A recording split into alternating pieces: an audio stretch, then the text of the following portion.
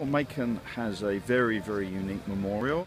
The men of the 151st Machine Gun Corps served their country. This memorial commemorates 70 of them who sacrificed their lives, and we're at the centennial of the start of the First World War.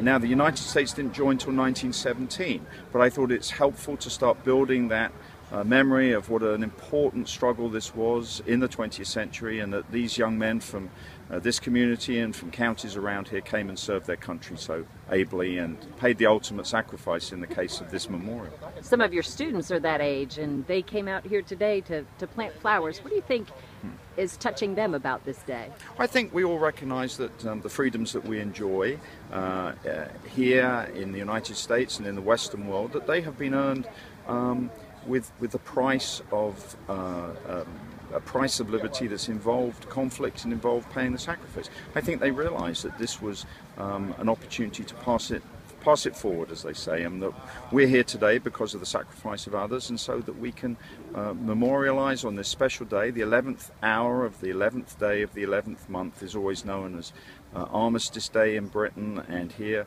is Veterans Day, so we think this is a good moment to do that. A few comments about the war in which these men died.